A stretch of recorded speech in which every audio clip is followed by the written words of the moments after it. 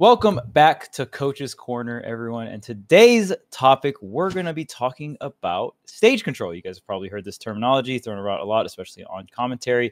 Bam is joining us once again. Welcome back, Bam. And of course, let's go. And Tony, who? Bam, of the people. He has arrived. Oh, he's here. That? He's back. Dude, is that the podcaster from the Larry Lur Lounge? Holy moly. Yeah, you got abducted from Larry. So I know, dude. Real quick before we get into the topic, let's just go around the horn real quick. I want to know, kind of catch up with everyone. How you guys been doing? Bam, how you been doing, man? I know a lot of Street Fighter 6 grinding, right? Yeah, man, a lot of Street Fighter 6 grinding, a lot of work grind as well too. Getting a project set up, getting budgets for the next year, so I can do some cool things for the scene. So, yeah, man. But it's been good. It's been a lot. It's been hectic, but you know what? There's a light near the end of the tunnel, so I'm happy about that. What about you, Ramses? Just been on a coaching grind as per usual. It's been fun trying to start my YouTube back up. It's been a bit inactive for a few months. I've been busy, competing, and now that I'm taking a break from competing, I'm back on the YouTube grind, trying to grind some new stuff for competition when I get back to it. So yeah, just busy with all the stuff that a Smash player can do. I've been on fire down here in Florida, and then gonna literally, gonna go to a much cooler climate over in the Nevada desert to work Evo as a TO there. So I'm looking forward to that. So I'll be doing that pretty soon. Yeah, and you were just TOing at CEO as well, right? Yeah, so CEO to Evo. It's nice to have a good. It's like a month and a week apart, so give me enough time for downtime. Nice. And of course, before we get into the topic, if you guys enjoy the content, make sure to like, comment, subscribe. Tell us what other topics you guys want to hear for future topics. I know we usually do a lot of characters, but we're trying to broaden our horizons here and go into general topics. We know you guys really enjoy those general topics when we had the edge guarding episode and how to pick a pocket, or all these other things, or how to pick a main. So yeah, let us know in the comments what kind of topics you guys want us to go over. And we're going to get into this topic, a very general topic. What's up? Charles, how have you been? Oh, yeah, me. I've been doing pretty good. I've been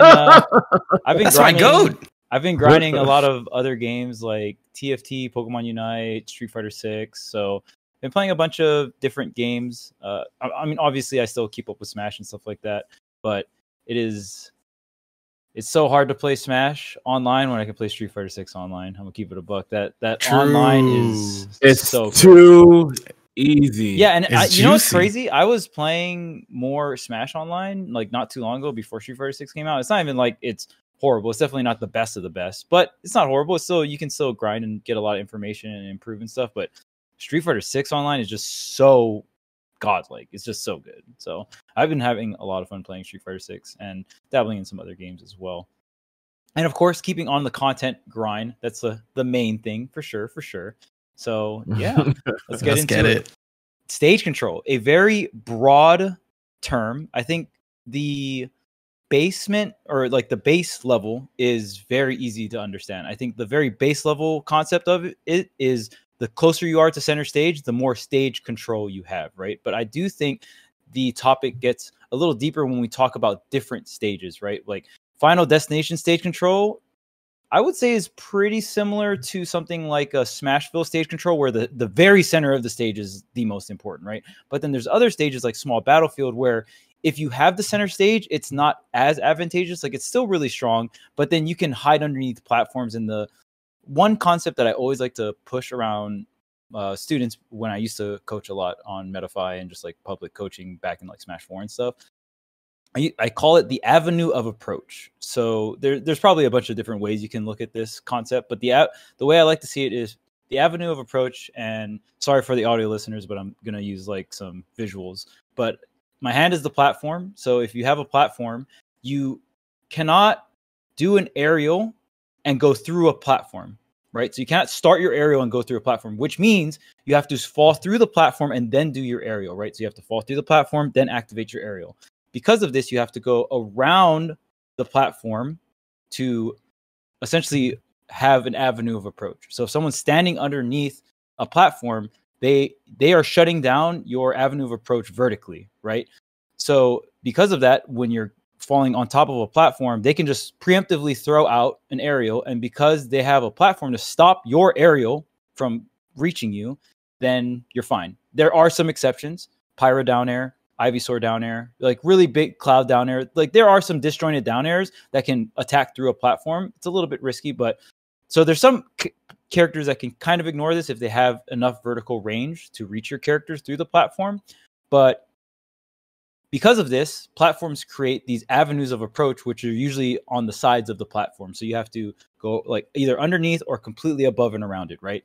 So these platforms and how they become obstacles is a very, very big deal when we're just talking about stages in general, but especially when we're talking about stage control. Because if you just think having the center stage is the most advantageous spot, then you're wrong.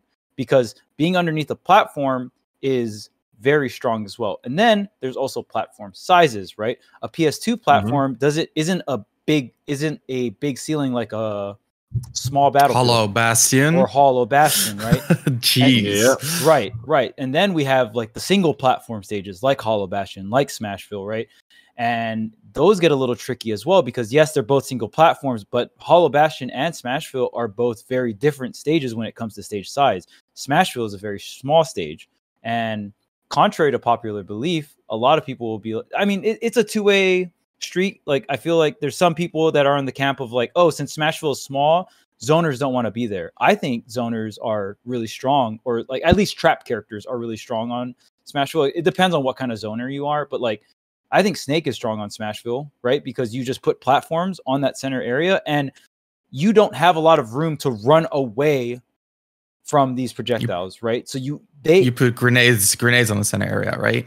Right. So essentially, when the stage is smaller and there's a trap character that like, oh, my grenade affects X percentage of the stage, right? That percentage becomes larger when the stage is smaller.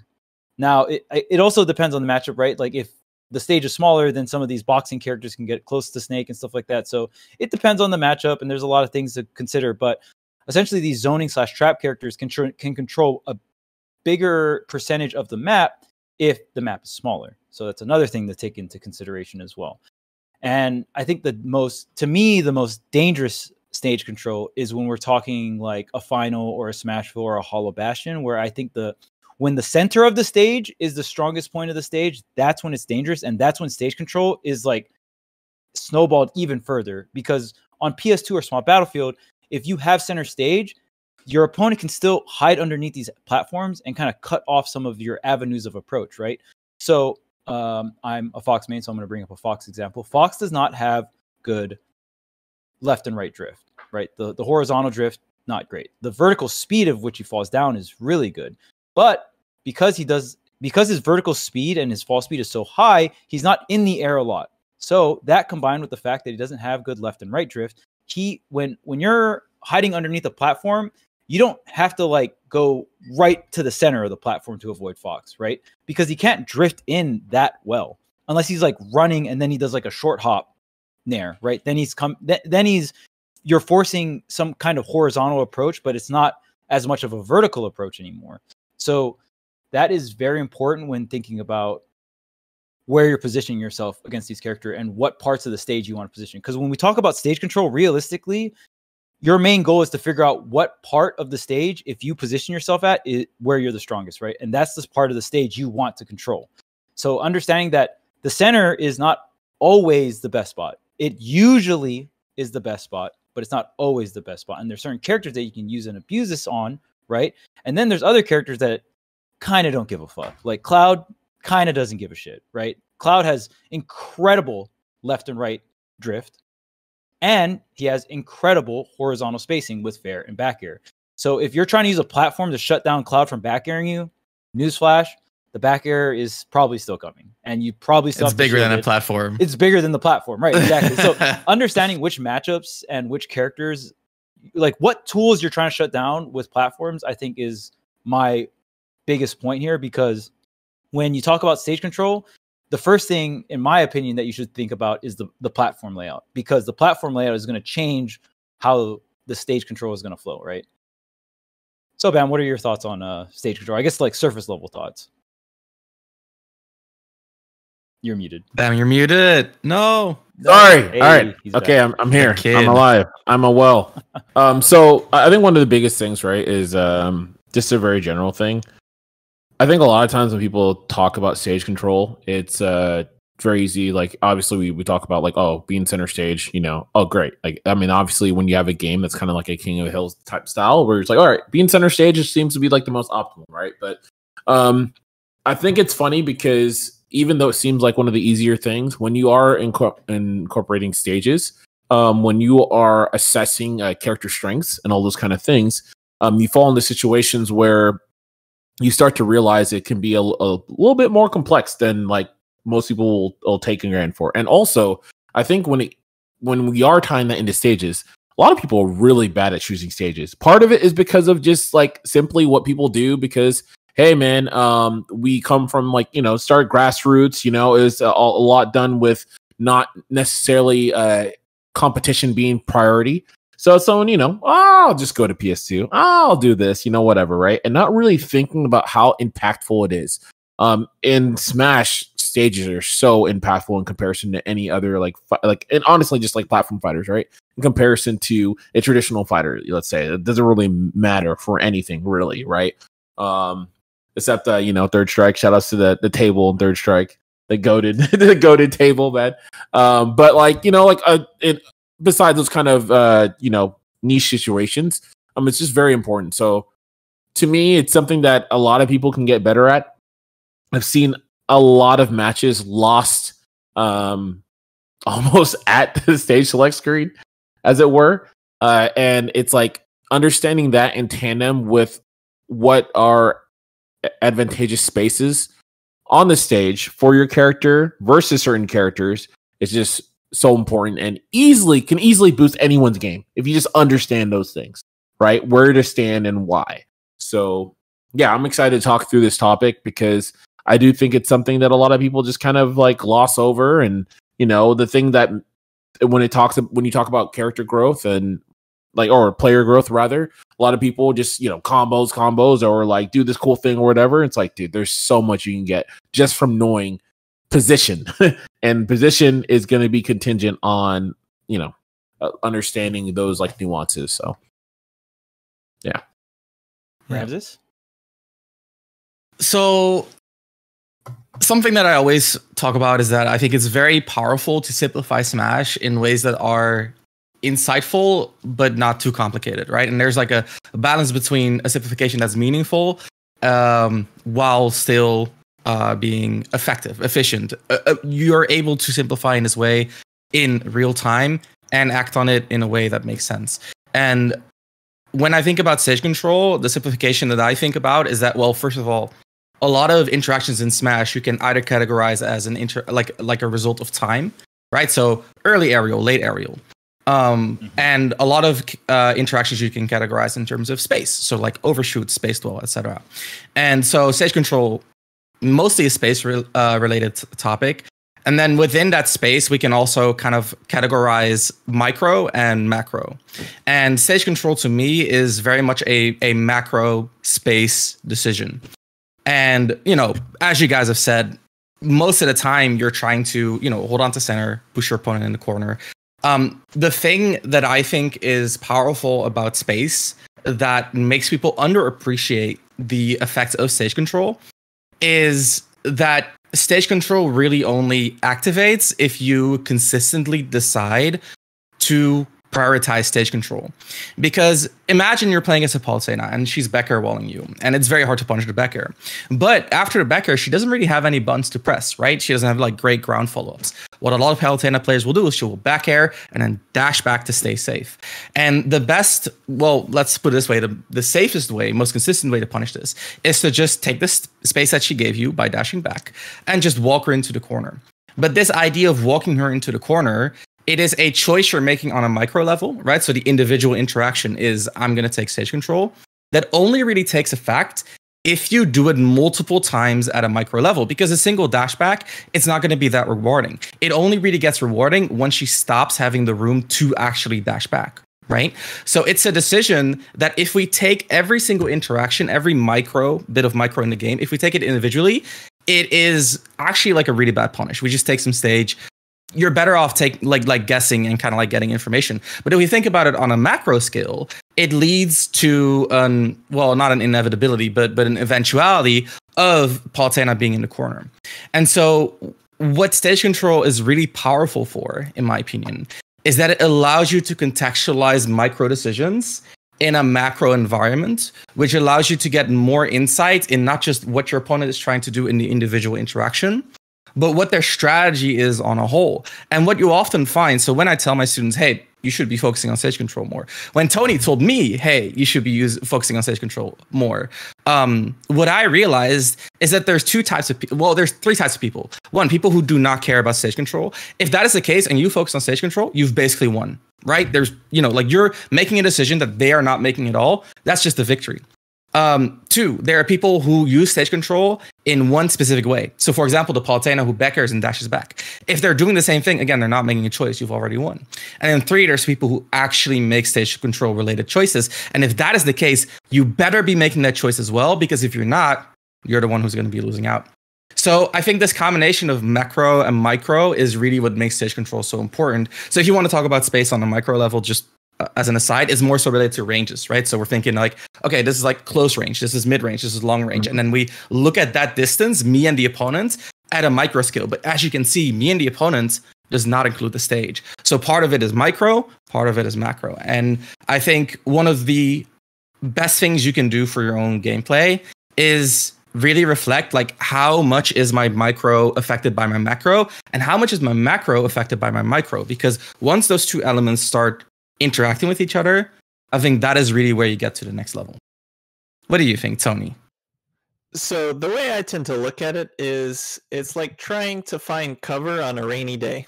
So generally there's you and your opponent, and usually you want to be dry and you want them getting wet. So to look at it that way, we want to view it as essentially risk reward. Now, you could always just go to the center of whatever roof covering you can find, and you're going to be driest there, except whenever you do that, your opponent will be able to get dry. And so then it turns into essentially the king of the hill style game that Smash actually is. So then at that point, both of you who are dry want to push each other out into the rain. And so usually the optimal position is, as Charles mentioned, you want to be right at the edge of the awning so that they can't enter the dry space. And so essentially you want to be under that platform to close off things like their full hop ins, limit their approach options.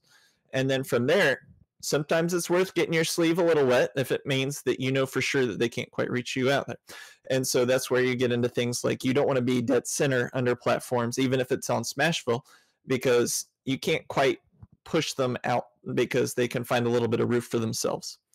And then likewise, once you're comfortable and you just got a little bit of a wet sleeve, but they're out in the rain, you can also just hold that. The problem then is if you're only picking one place for the same amount of time, that's two different criteria that your opponent's going to be able to read you. And like Ramses said, you have to make a choice. If you're not making choices, or rather if you're making the same choices every single time, then your opponent's going to be able to predict you with reasonable consistency, because all of a sudden you're now making the same choice every single time. You're going to go to the edge of the awning and stick your sleeve out. And so sometimes if you want to drown somebody, you got to go to the beach. And so sometimes you just got to push them out and go into the rain yourself, but you push them into the pool, give them a little swirl in there. Shit.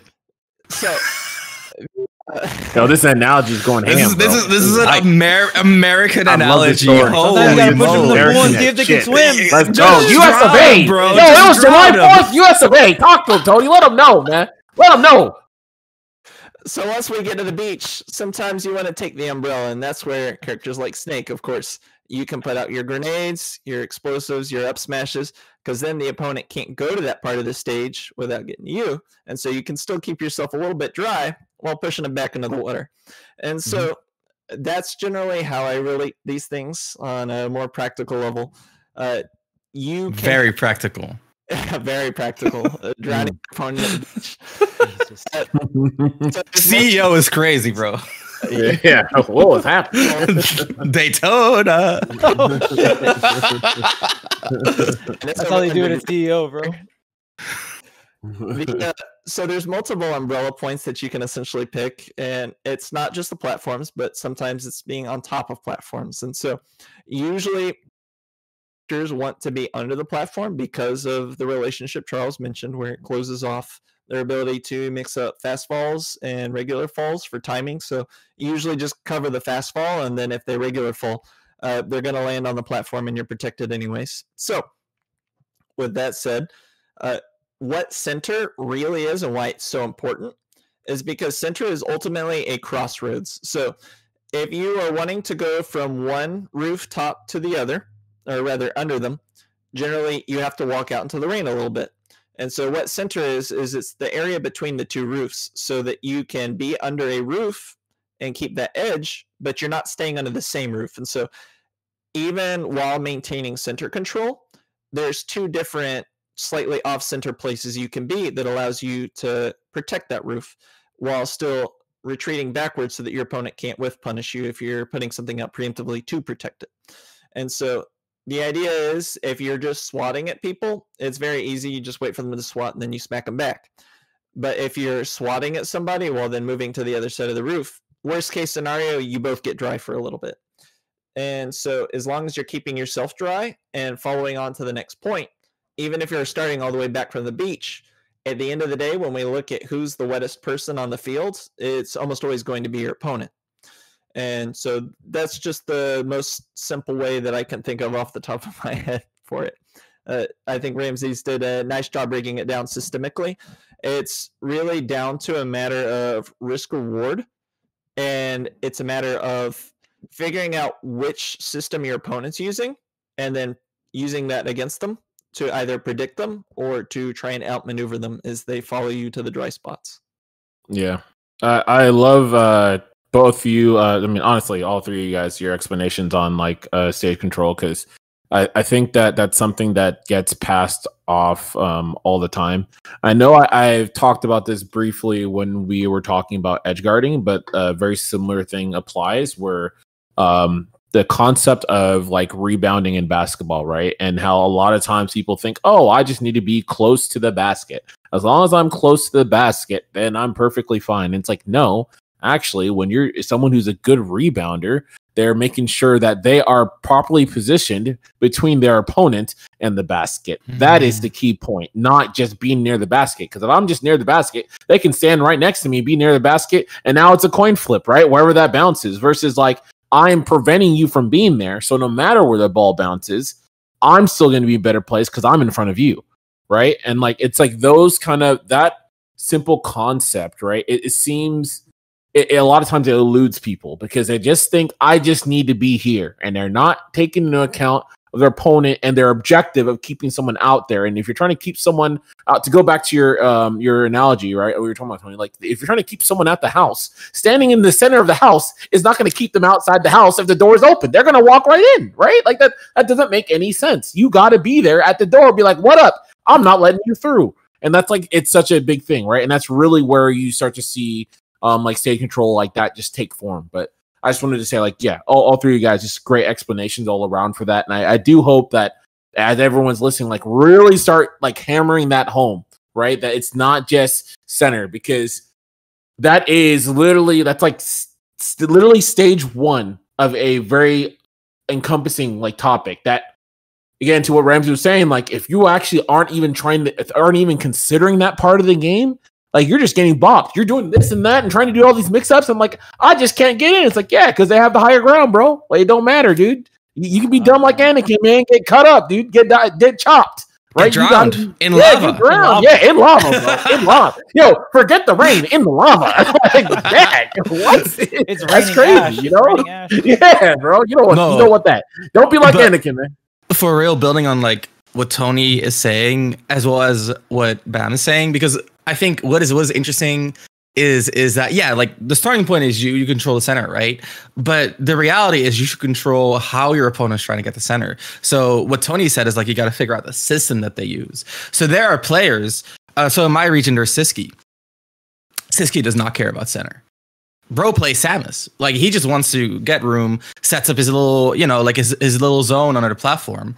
We didn't go over the anomalies yet. The anomaly characters. Yeah, the anomalies. Oof. Snake. Sonic. No, but Sonic. But especially for a character like Samus, who also has a good recovery, so it's not that bad if you get hit off stage, right? I'm gonna be focusing not on controlling center, but on what I can get out of center, right? So there's always like steps. There's like the situation creation, and then there's a situation capitalization. And if you can identify what situation you should create in the context, so like, should I be defending center? Should I be waiting for them to aggress the center? Should I be interrupting them before they can set up pressure on center? Should I be mixing up the fact that I'm in center at all, right? That's like the creation. And then from there, once you have created the situation you want, you also need to think like, how am I going to capitalize on it? And I think that is where the systems, like Tony said, you got to figure out like, how is your opponent thinking about center? And it's not like you're trying to read their mind. It's just like, what are they doing? What's the data I'm giving? And based on that, you take an educated guess at how they play the stage control. And once you get to that point, what you're basically doing, and this is something that I think especially Tony would agree with, you're trying to predict how they move, right? And like Bam said as well, you got to predict the path that they're taking, because the point that you see your opponent at is never the point that they really are, because of how reaction time works, right? So you see your opponent at a location. By the time you see that, they're already at a different spot, and by the time you act on it, they're already at a way different spot. So a lot of the time, what makes stage control so complex is that there's like a few rules, like center is good, which could be subverted. Then there's human limitations like reaction time. Then there's limitations of your character, like how do you hit movement, right? Like what tools do you have to defend or aggress? And then there's also like, okay, well, how is my micro, right? So if I'm defending center, am I doing that in close quarters? Am I doing that from a longer range? Am I doing that from? And then there's a layer of information, right? So like, I'm playing, I don't know, Sephiroth. I want to stay at the mid range, but this guy has figured out what I want to do at the mid range, and I figured out what he does at the close range. So I'm playing close range Sephiroth. Maybe you're playing as like Ridley or something who was also bad at close range, right? So there's like a lot of different variables that make it so that there's never really like a right answer, and that's what I think is the most important thing to convey, is that there's a lot of heuristics that we can use to approximate proper stage control, but it's never like control center. There's always a lot of nuance to it, and I think the best thing you can do is try it out with an idea, right? So like, this is what I think is good for this reason. Try it out and then reflect. Was that reasoning correct? Did I act on it properly? Is there more to it that I didn't consider? And if you just repeatedly do that, eventually you will approximate like an actual, like a system that works for you. Yeah.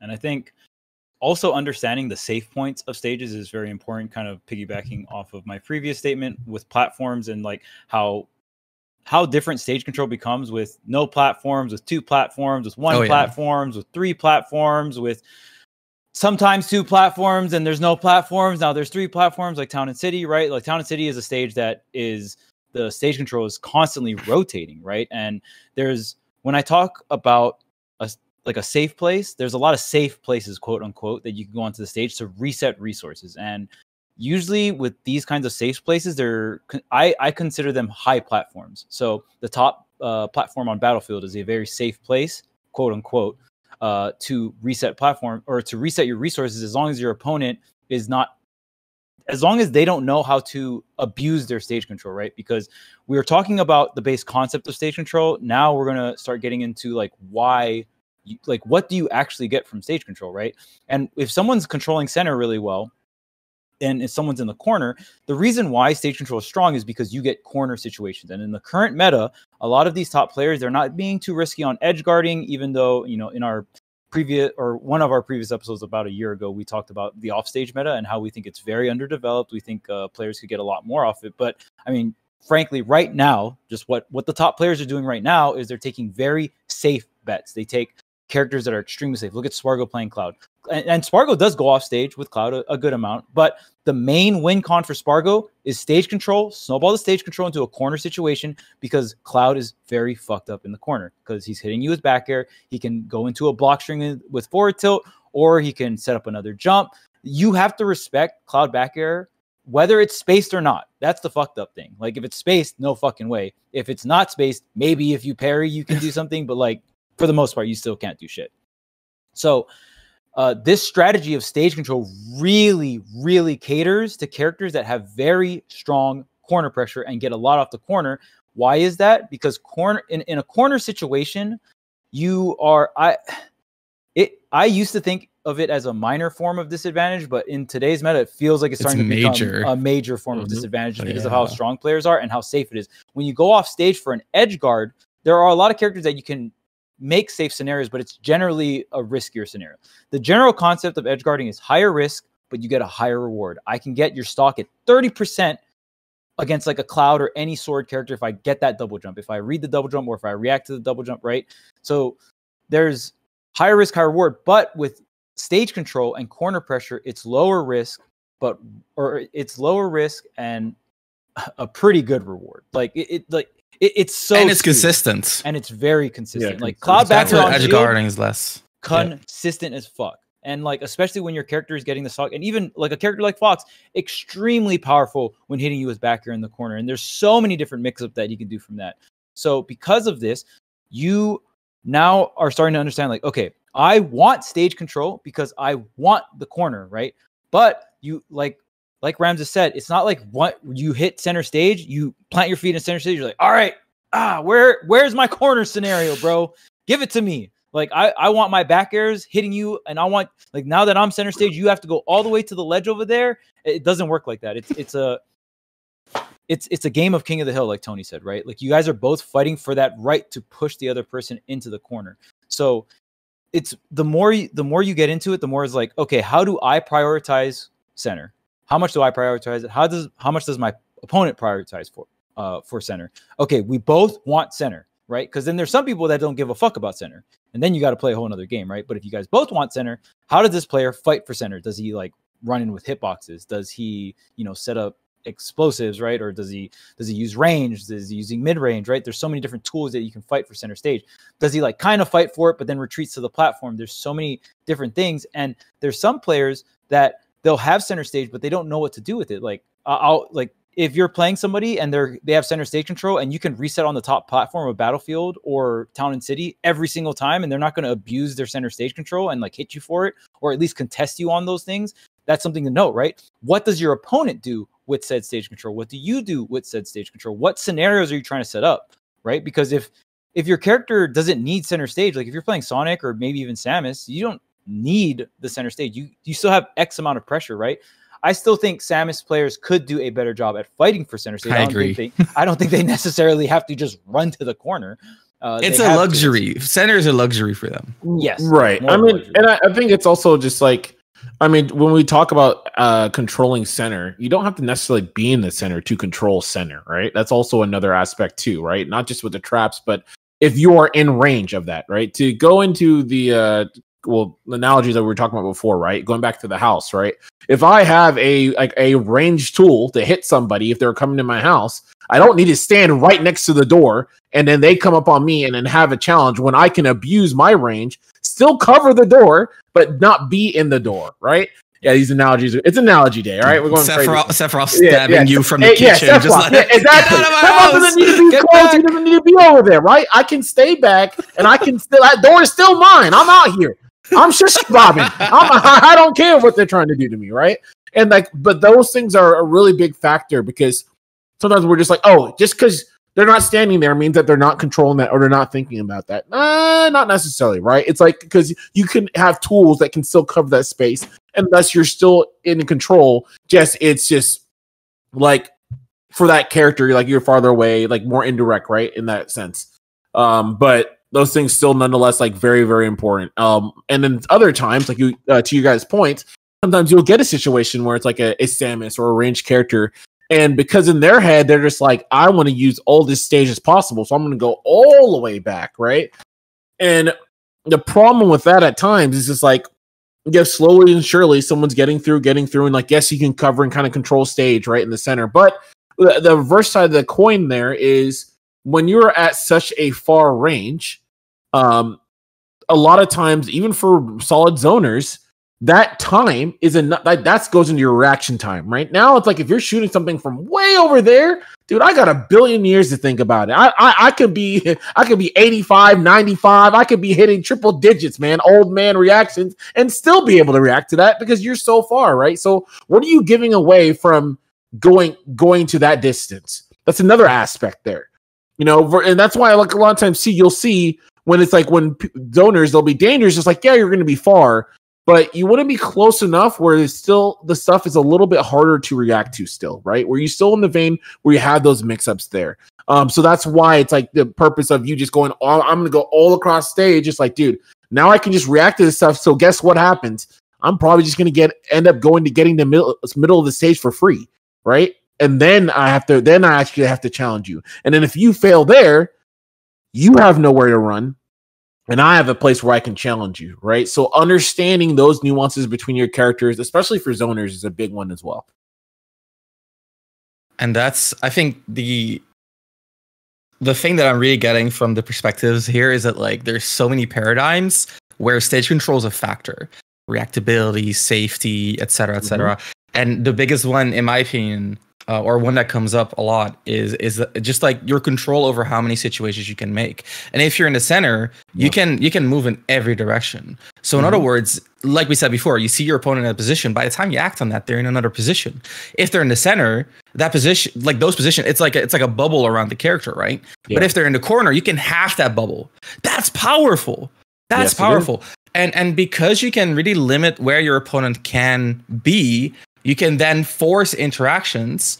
And because you have a lot of situations that you can create, they will struggle to interact with you properly. And that's where Cloudbecker becomes powerful. So like a lot of tools, Cloudbecker, Palatine Becker, Roy Nair, Steve Tilds, right? Like all these characters, once they interact with you, even if it's like a shield or, like whatever, like they win by just getting your location. Once they have the location, generally they're fine.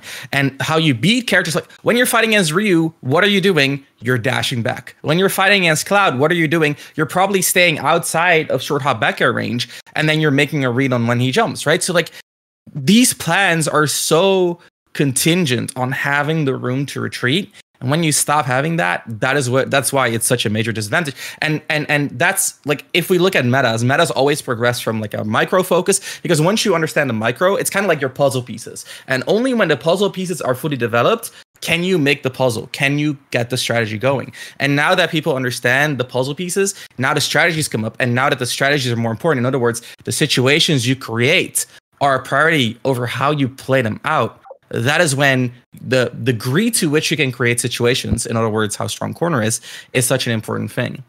And one thing that Mahi, I don't know if you guys know Mahi. He's a melee player from France, one of the best in Europe. I don't know if he still plays, but when he played, he was one of the best. I talked to him once, and what he told me, and this was, I think, like 10 years ago, he said... melee knowledge. He said stage is it's like a super meter. It's like a resource.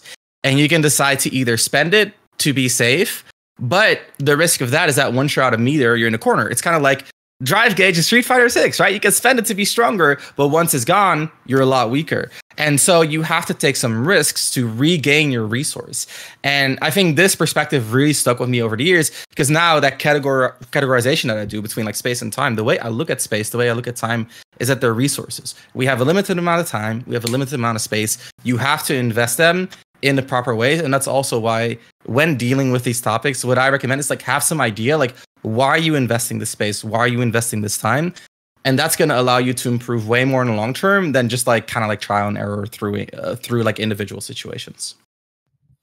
So I think one of the ways we can look at stage control is the idea that certain positions are more, and by that I mean we can actually look at it as Smash in general as a game in which it's by being on certain points in the map. And so just like you would in a King... Apologize. I said we can treat it like a King of the Hill game and other games in which you accrue points for being on the king or on the hill, but because there's multiple spots, not every spot gives you the same amount of points. And you also don't just want to be on a single spot either. As I mentioned before, if you stay in the same spot, you're predictable. So think of it as like posture. You want to shift postures from place to place, or else you're going to get strained and you're going to hurt yourself. So the idea is you want to figure out your first, your second, your third best places, and you want to spend as much time on those places as possible while having a plan on how you're going to rotate between these places. So if we are learning the game, then the first thing we want to do is probably learn what we're going to do. This is your buttons, your combos, etc., etc. The next thing you want to do, though, before you even learn movement, is where you want to be for these. It doesn't matter that you can execute platform combos if you don't know that you're supposed to be under a platform in order to get a platform combo. So before you learn movement, you have to know where you're moving to and where you're moving from. You need to know that you want to move from a place because you're at a place that doesn't earn you as many points as if you were, let's say, 2 steps to the right. And so what we want to do is we want to look at our matches, because this isn't a set number of places. It's not like we have the golden XY coordinates on this is where every matchup is supposed to be. Even for individual characters, as Bam mentioned, there's a tension between wanting to be spaced relative to your opponent and be spaced relative to the stage. So essentially there's 3 actors on the game. There's the stage and each player. And then on top of that, there's matchups where you can introduce other factors like Pac-Man Hydrant, for example, where these are also relative spaces. So you have to ask yourself, what's more important, that I be closer to one target or closer to a different target? And then there's different values for each, because if you're further from something, it means that you're going to have more time to react to that thing moving, but that might not necessarily be what you want. Maybe you want that thing to have less time to react to you. And so this also goes down to the tension between proactive and reactive elements, because sometimes you want to react to something, sometimes you want them to not be ready to react to you. And just to simplify this, this could be whether you and your opponent both want to dash attack each other, then the question of, well, who wants to dash attack first is in flux. And so that answer can also change based on other contexts in the match. Like, let's say one of you is landing from something else, and so the other player is +2 or +3, and the dash attacks are normally the same speed. Then the person who's slightly plus, if they dash attack now and they both dash attack, they're going to win what would normally be a trade. And so there's always floating contexts that change these. And so where the skill really comes in is being able to recognize these positions speed, while also, as Ramses mentioned, kind of leading your shots, knowing that because you can't react quickly because of the input delay, because of your natural human system, you are always going to be a little bit behind. And so you have to actually recognize these windows that are too fast for you to react to in real time. You have to recognize that these windows are coming up and basically jump through a hoop before it even exists, and time things so that these are going to come up. And so ultimately, stage control comes down to reacting to a dash attack when we really get down to it. Yep. Like everything leads into everything else. It's very cool stuff, in my opinion. Yeah, especially reacting to dash attacks or playing within a range of a dash attack. A lot of that is the backbone of corner pressuring.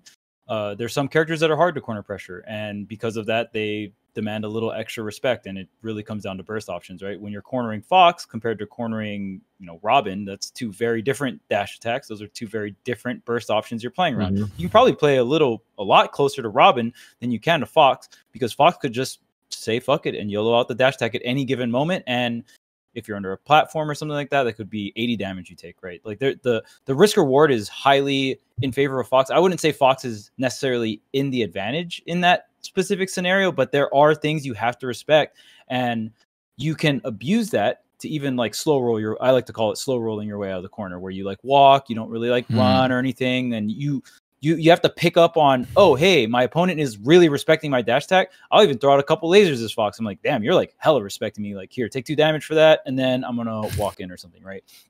So yeah, it really comes down to, in my opinion, cornering, and especially with stage control. I think that what separates the good from the great from abusing stage control, because the concept of stage control is very, very simple. Applying stage control and what players get out of it are 2 totally different worlds.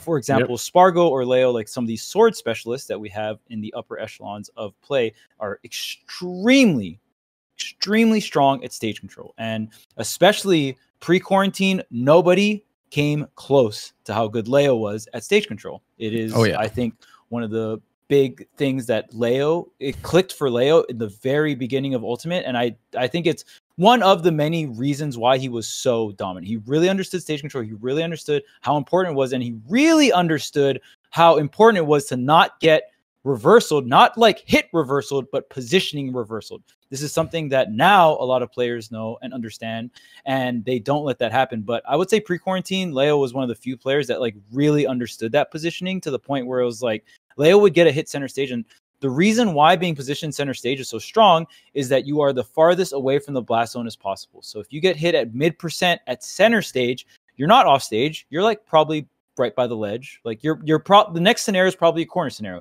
You get hit at 50% right by the ledge, you're in an off stage scenario. This is way worse than what I previously said, right? So understanding that concept, and then also understanding the concept of when someone gets hit, it is a very natural instinct to be like, oh fuck, I just got hit. I want to go for like the greedy option. Like what if I burn my most important resource, but then I'm in center stage, but you're not in center stage no more? This is something Leo covered. Yeah, that's the dream. Yeah, the American. You heard the American air dodge. Dude. That's the American dream. That's it. Yeah. Burning every single resource and just getting everything for it, right? Yeah. So you want to shut down this option, and you really want to make your opponent pay for this option. And this is something that stage control, prioritizing stage control in scenarios not only in neutral, but when you get the hit, if you play your game to be like, okay, I'm going to cover a greedy double jump for a positional advantage, right? Like my opponent's trying to positionally reversal me, not necessarily with a hit, just position wise. So like a double jump or something like that, right? So if you position for that, and if they just drift away to the corner, you get a corner scenario, right? Like you still have all the stage, you have the corner, they land on a platform, cool. You can platform pressure them. So if they don't double jump, you're still fine. And you're playing out of range of a swing. So you're impossible for you to get hit, right? But if they double jump, oh fuck. Like you're going for like a win, or I'm like taking your stock, like a win or a super win min-maxed, right? Mm-hmm. Like it's not even a win-win. It's like win, super win scenario, because if you hit them out of their double jump, now they're like pretty fucked. Now you can go all in on an edge guard or a juggle, or go for some big read if you want, or you can keep hedging your bets to be like, okay, in this scenario, I got the hit. There's no way I don't have stage control after the scenario is done. And that is something that sounds very simple, but it can be very hard to do in the heat of the moment. A lot of players, when you get a hit, you want to hit your opponent more. It's a very natural feeling. Pressing any kind of buttons and using your hitboxes in any type of game is essentially what you want to do for the most part, right? So, some other players have different play styles and stuff, and they might like to play like zoners and stuff, but even zoners, you still want to zone people out with the button that you're zoning with, right? It's a good feeling. Yeah. It is a very natural feeling to do that. And kind of like fighting that feeling and going for the macro play of like, I'm going to make the macro decision, and no matter what, I have stage control after this hit. I might not get another hit afterwards, but I could get another hit if my opponent's greedy. But if my opponent's not greedy, I still have center stage, and I could probably corner them or get them closer to the corner. So you have to really snowball your stage control, you have to make very stage control decisions, right? Like over and over again. It can't just be like 2 in a row. Like the reason why Spargo and Leo are so good at this is because they make the stage control decision 9 out of 10 every single time, 8 out of 10 times, right? And then maybe sometimes they'll go like Spargo will go for that wild double jump back air that he usually like he'll catch you off. And they're doing it so quickly too, right? That's a whole nother thing as well. They do it at such a crazy speed. Where like going back to what Ramses was talking about, and Ramses and Tony as well, where the idea is like if you're not making that decision, right? But I'm thinking about that, like you're already jammed, like you've already lost, right? And sometimes these guys are doing it so fast that people aren't even like by the time they realize what's taking place, the time to make that decision is done. That pop quiz is over. You're screwed. You didn't turn in anything. You got a zero. Quick time event. It's a quick time event. It's definitely Q2E. Absolutely. They're already writing up the next quiz. Yeah, it's like you didn't even realize you failed the first one. Yeah, what's wrong with you? You're not graduating at all. Like it's crazy.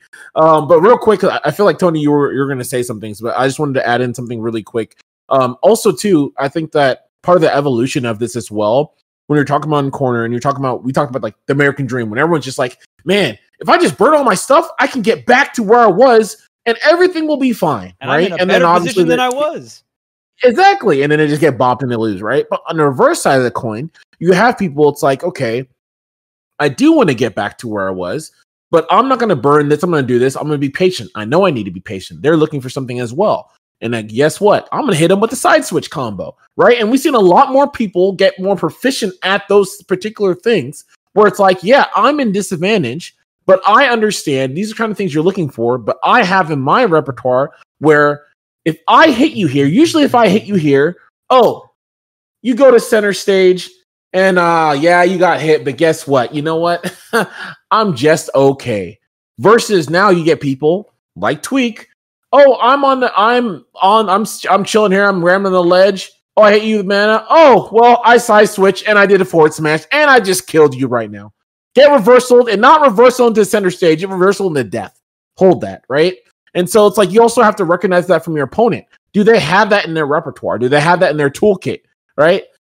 Because when you do, then you got to play that very differently. Yes, you still have an advantage when you're pressuring them according to that situation, but you got an extra thing you got to account for because this person might hit you with the freaking the switcheroo. Next thing you know, get inside the house. Yeah. Back throws too, right? Yeah, the traditional, right? Back throws where it's like, oh man, I'm in corner. Oh, be gone. Off into the ether, right? So those are also additional factors. Despite you being in a position where you have great stage control, you have to take like those kind of opponents, right? Those characters and those kind of opponents who do have that in their repertoire, very dangerous, right? And that's very powerful when you have actual counter options to being pressured, with someone who has some stellar stage positioning. But I just wanted to add that in as well. So the way I tend to look at the stage positioning is that it's largely based around what BAM is referring to. So essentially, you have the risk and reward of various hits and reversals. And so usually what you want to do is you want to look at what the biggest reward that each player can go for from each position. Because sometimes all you got to do is you just got to burn all your resources and just go straight for center. Like if you double jump and hard drift for center, you get there, you get there. Like you get to skip multiple stages of the game. Because the idea is Fox fastball air dash to center is the absolute classic. That is the American dream turned reality, dude. Yeah. Fox neutral. The idea is that generally once you hit this advantage, if your opponent is playing the game correctly, this should become a multi-stage boss fight where you have to basically win multiple dice rolls just to get them to open up the weak spot and play neutral again. And so if you can just skip right to that phase and get it reliably because your opponent's just slipping or isn't keeping their game honest, you got a stew going. So the idea is once you reach a higher level of play, it's about maintaining this noose and forcing your opponent to play the multi-stage boss battle every time they get it. And as Ramses mentioned earlier, if your opponent is not capable of holding their multi-stage boss battle and you are, they're going to have to be so much better than you to win the game because you're just going to be rolling like 3-4 dice every time you win and they roll 1 when they win. So like it's just like unless they're 4 times better than you, they're not even going to break it even. And so the idea is this is where a lot of our consistency at higher levels of play is coming from, is just essentially the players who can play this and the players who can't. And the players who can't, if they're not playing a character that is capable of hitting 4 times harder than their opponent's character, then that's pretty much that then and there. So the main places we want to look at are the points of stage where these reversals come up, especially the higher reward ones.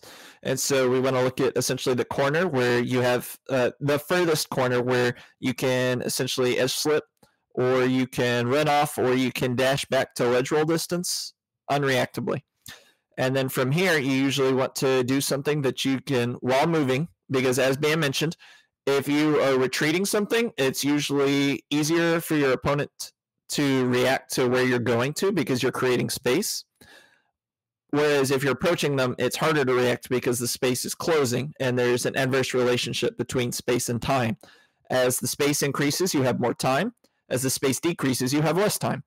And so the idea is you want to put out these attacks and then retreat so that the attack is as close as possible Well, then the follow-up position is going to give you as much space as possible so that you then have a time advantage on the follow-up that your opponent didn't have when they make their decision.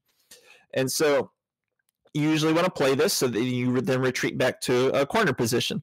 There is a spot on almost every single stage where the stage itself will, on the floor palette, have markings that you can actually look at to confirm where this is. So, like, for example, on Battlefield, there's like a swirl. On FD, there's like some cluster of arrows pointing at it, and then in the middle. And this is going to be right where ledge roll goes, and this should also position you so that you are perfectly going to have your opponents get up attacks with, unless they play exactly like Bowser, Link. I forget if there's other characters. Cloud has a long one, yeah. Cloud, Bowser, Link, yeah. So every other get up attack is going to basically phantom hit you if you stand at that same place.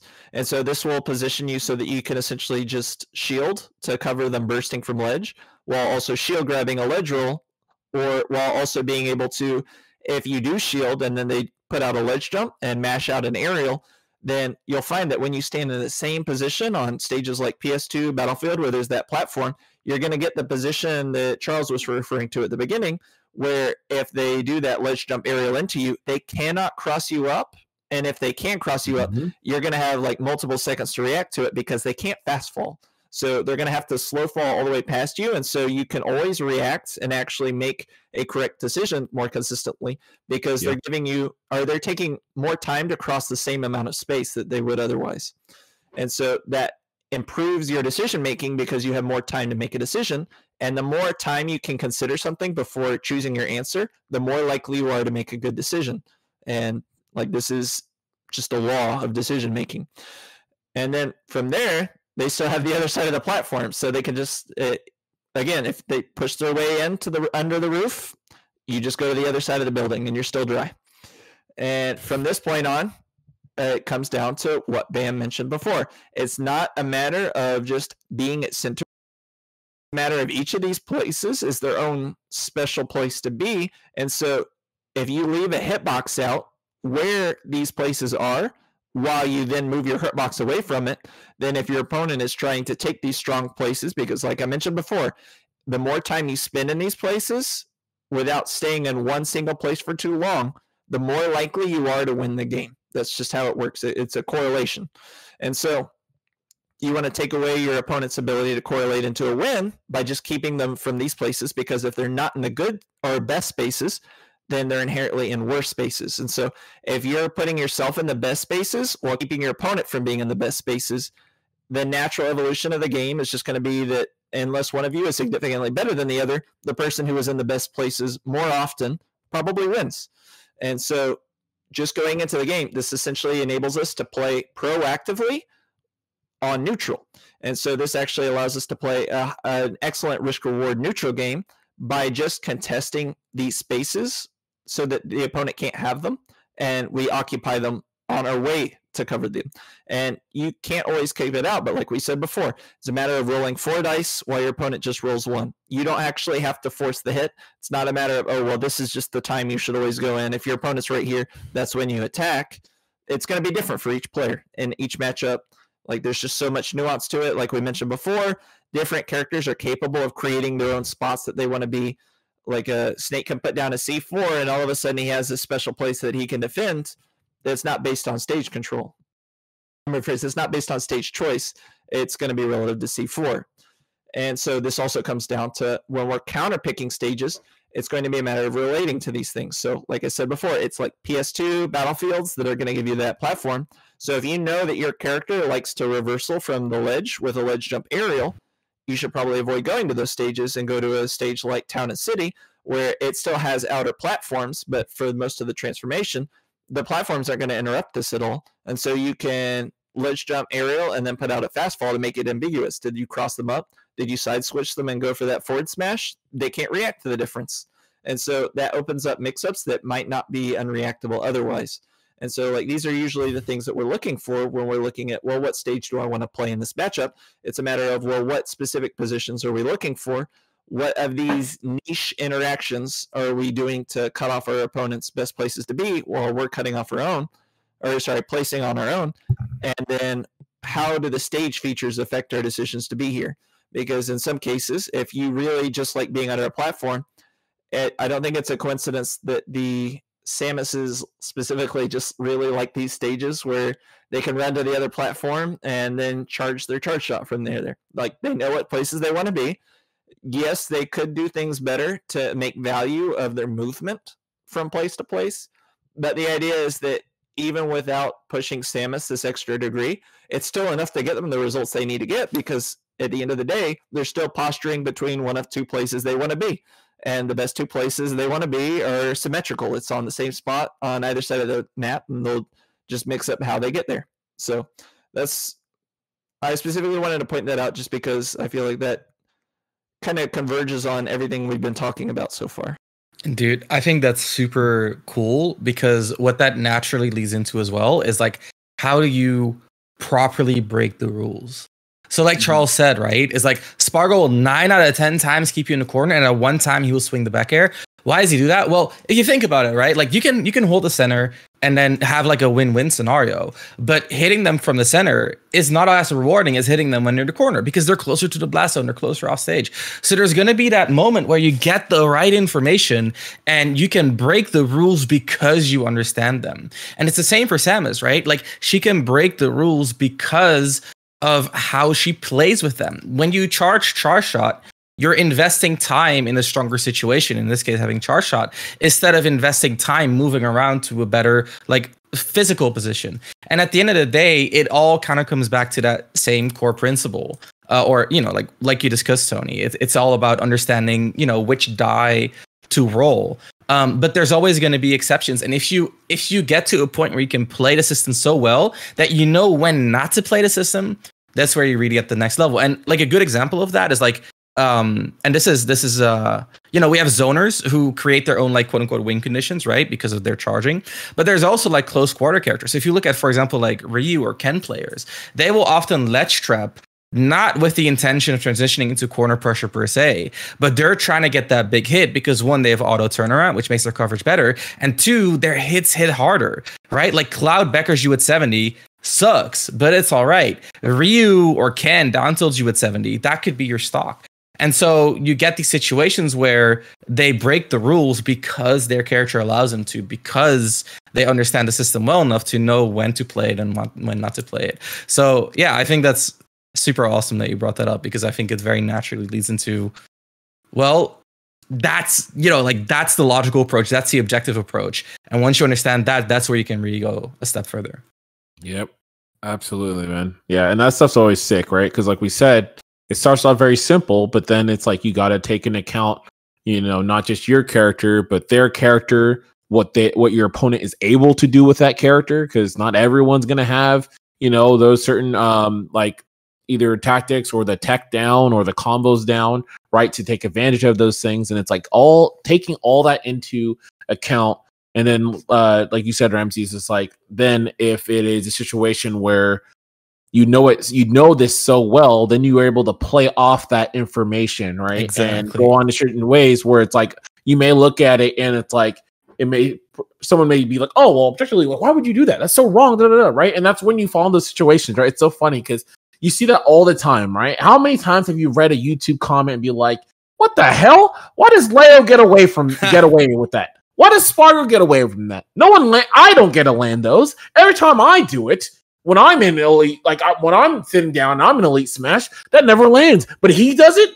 No way. They all suck. I guarantee you I can play them right now and I could top 8. I could just win this whole tournament. Because there's no way he's doing it when I do that and then he wins. That's stupid. That was me at 16, dude. That was a lot of people. That was a lot of people. That was a lot of people because they didn't understand. You just don't understand. Yeah. You don't know until you know. You don't know till you know, man. Yeah. Well, my closing statements for stage controls, I'm really looking forward to how all levels of players really can kind of push this general concept to really big stocks, big wins, right? We've seen so many top players develop the meta of stage control to the point where, I mean, corner is such a big deal now. And we've really seen this concept of stage control evolve into a core fundamental part of Smash in general, like across all Smash games. So really interesting stuff.